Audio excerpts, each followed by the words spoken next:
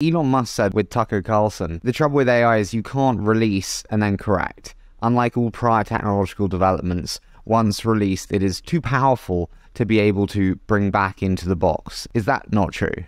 That's not true. That's completely false. It makes an assumption which Elon and perhaps some other people may have become convinced of by reading Nick Bostrom's book, Superintelligence, or Eliezer Yudkowsky's writing. So this is predicated on an assumption that is just false, which is the existence of hard takeoff, right? So the fact that the minute you turn on a superintelligent AI system, it's going to take over the world and it's going to escape your control and it's going to refine itself to be even more intelligent, and the world will be destroyed.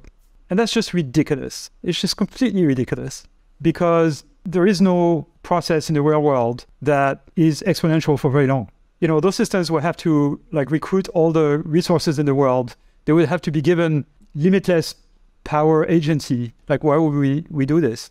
And what's more, they will have to be built so that they have a desire to take over. You know, systems are not going to take over just because they are intelligent.